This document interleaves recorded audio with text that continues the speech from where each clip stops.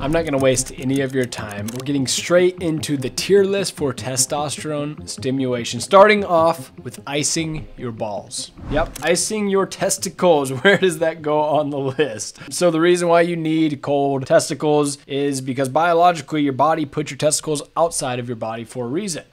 Specifically, do you need to actually ice them? I would say not. I would say it's not really a big factor. What you want to do is be cognizant of the fact that your balls are outside your body for a reason. So don't actively go and heat them up, but you don't have to just go and ice them all the time. Next, let's see, we're going to move into strength training. Where does that involve? This is like actually pushing yourself as far as strength goes.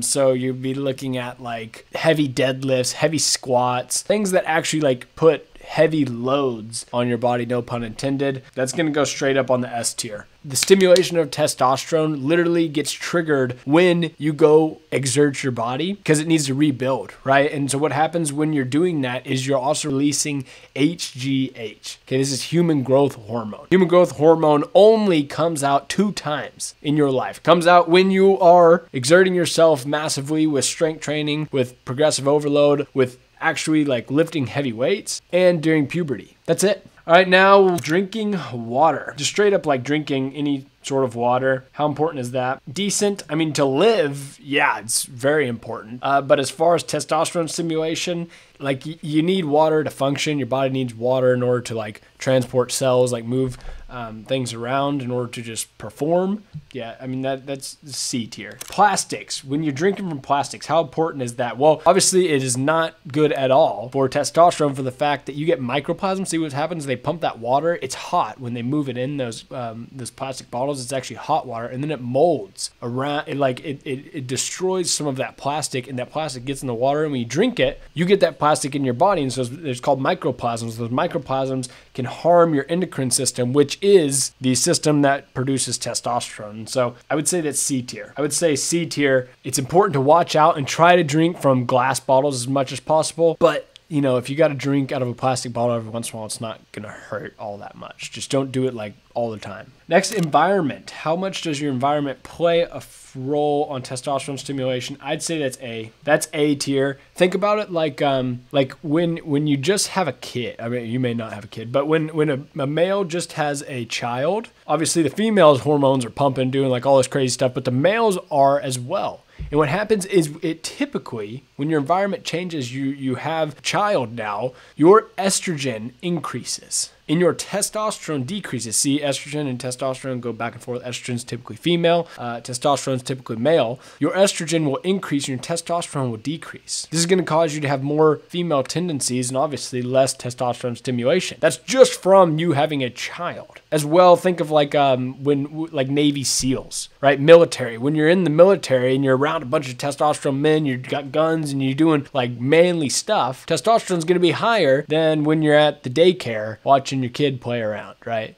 So environment, yeah, that's A tier. Now we're going to get into like hygiene. This is going to be like your shampoos, maybe like your deodorants, the stuff that you're putting on your body. But think about it. It happens every single day. Like you should be showering every single day and you're constantly putting these chemicals and things on there. If they're bad, then that's going to hurt. If they're good chemicals, well, then it's not like, it's just going to be a benefit, right? And so if you're putting on those bad chemicals like that really will affect your testosterone levels. And so curating those to where they're helping your testosterone levels is going to be important. I would say that's B tier, solid B tier. Okay, now we're talking just nutrition, right? Maybe some whole foods, things of that sort. We're going to put that up with S tier. Nutrition, right? Micronutrients is what fuels your testosterone growth. The building of all of your whole entire body, like how your physical body builds, is derived from the energy you get from foods. So foods, highly, highly important, and making sure that it's like healthy foods, okay? Like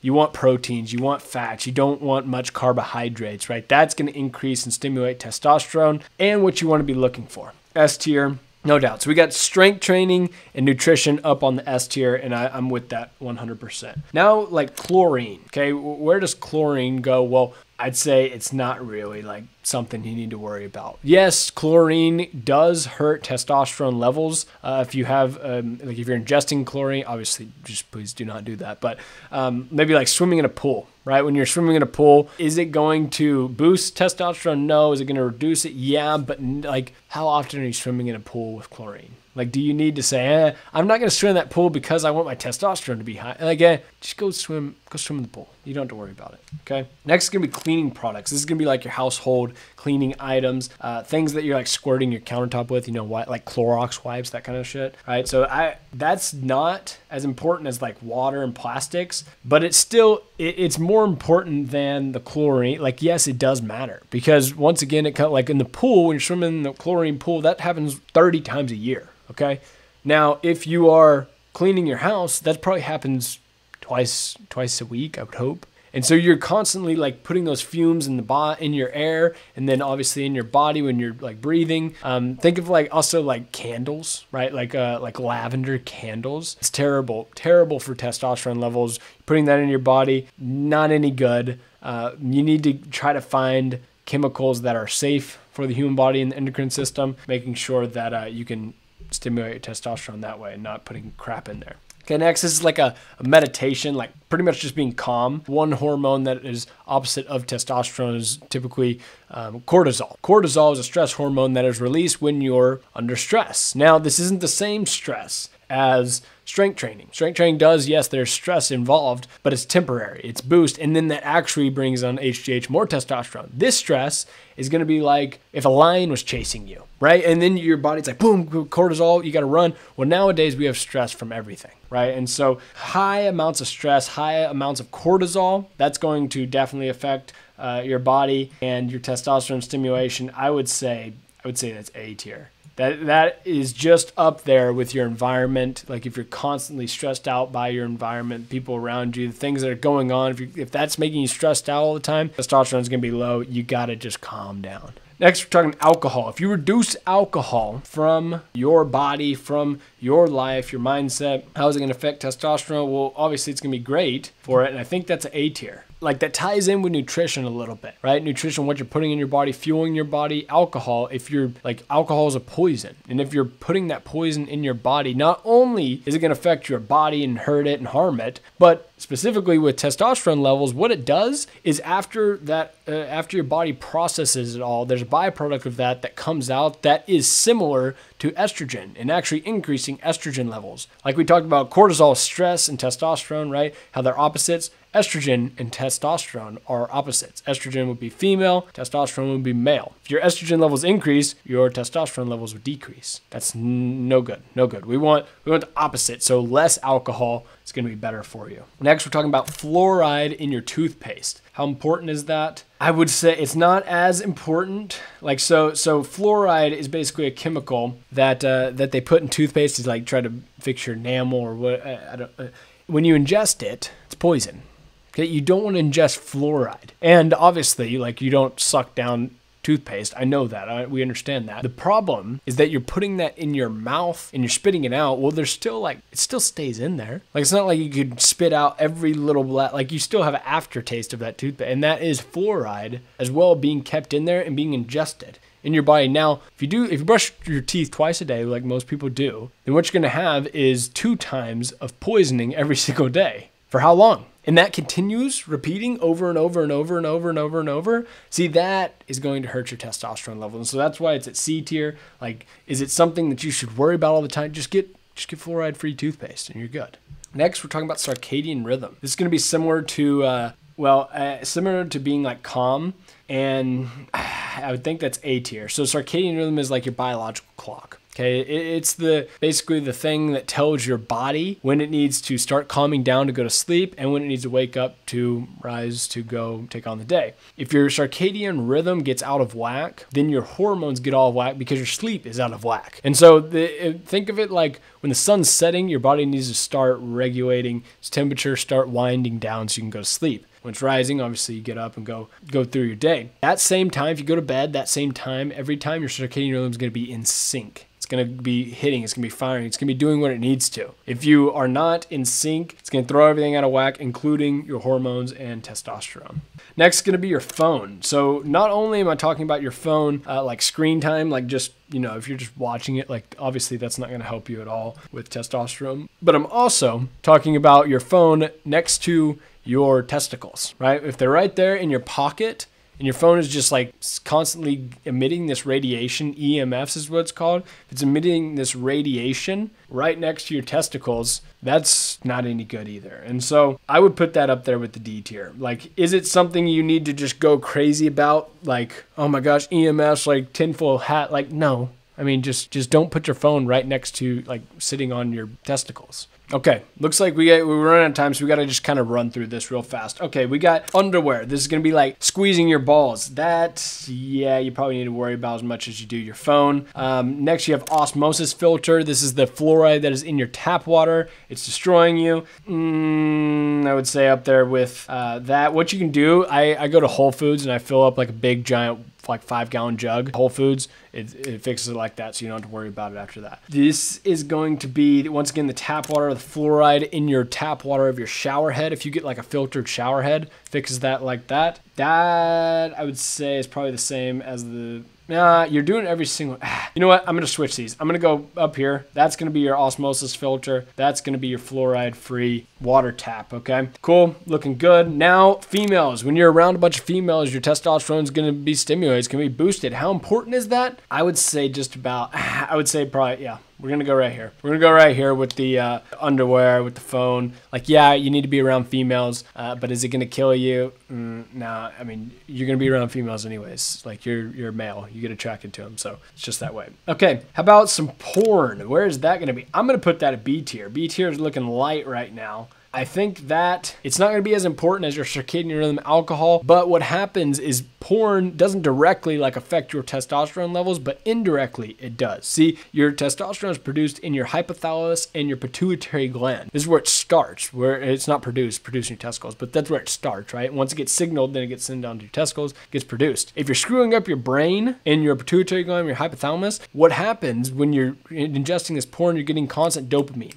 Constant hits, right? Just you keep on doing it, you're getting more hits, instant gratification. It's destroying your pituitary gland. You're regulating too much dopamine, where it's like overdrive, and it's not going to be sending signals to produce testosterone, it's sending to get dopamine hits. And then you start to become lazy, and now the dopamine that comes from the production of testosterone doing hard things, now that's not being regulated. Instead, you would rather just do easy things, instant gratification, which comes from porn. So B tier, solid. Now you're gonna be like walking, any sort of movement. This may be like 10,000 steps, any of that. More movement's good, but it's not like a necessity. If you're doing strength training, which is a necessity, then you don't need too much movement. Okay, now low fat. That's important. Low fat, that's gonna be up there with circadian rhythm, with your environment. If you have low amounts of fat, you are going to have higher levels of testosterone no matter what. Because when you have an excess amount of fat, then you have what's called metabolic syndrome, which just destroys your endocrine system. Everything about metabolic syndrome just completely crushes it. It's close to like type 2 diabetes. You don't want that.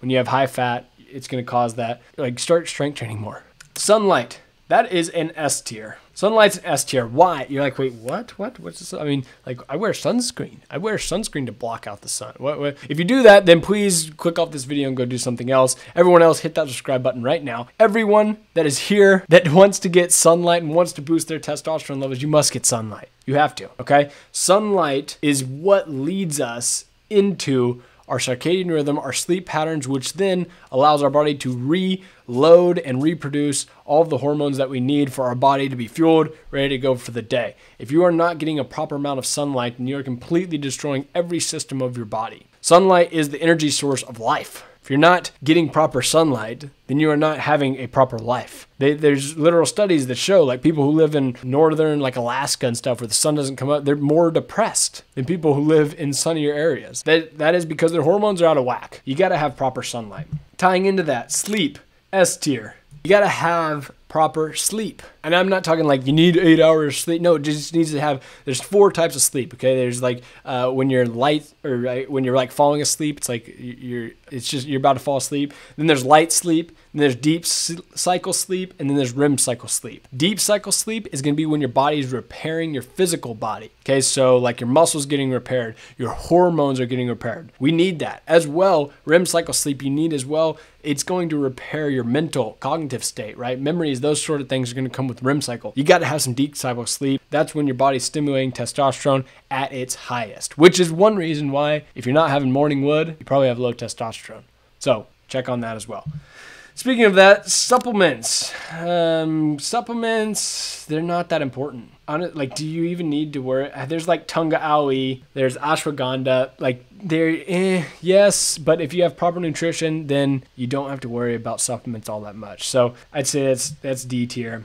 This is going to be like your healthy fats, right? Like your red meats, your fatty fish. These are going to be like your omega-3s, some omega-6s as well. This is what derives your testosterone, like your testosterone derives from these healthy fats. I'm gonna put that at B tier. It's not quite A tier. I would say, yeah.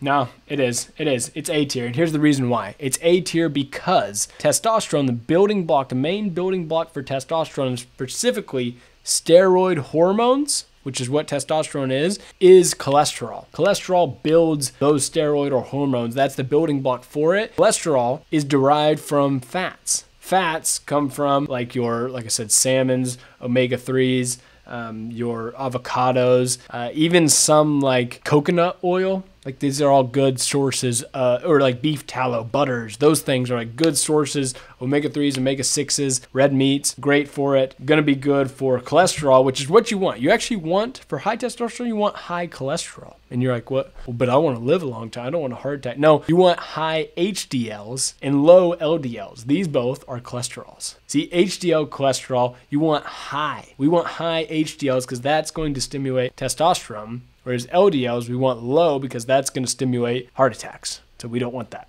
okay? Next, you got like receipts. These are going to be like when you're like buying stuff from the grocery store. Like don't worry about that, okay? You're like, yeah, there's microplasms on there, but like you don't have to worry all that much, okay? Last one's gonna be competition. Stimulating testosterone competition is a factor. Think about like when people go to prisons, they automatically, like their testosterone starts increasing because of the amount of competition there. Football, any sports or things like that. I'm gonna put that at C tier. Competition, it is important. It's going to be underperformed, but that's going to be your testosterone tier list. We're stimulating it every single day. Down below in the link in my description, you are going to find a place where you can also find competition. If you're like just online, just watching all of this stuff, and you're not actually competing anymore in high school, in any sort of athletics, if you're not in prison, then click that link in the description. It's going to take you to a community where we're constantly competing and stimulating our testosterone. So go ahead and click that link down below.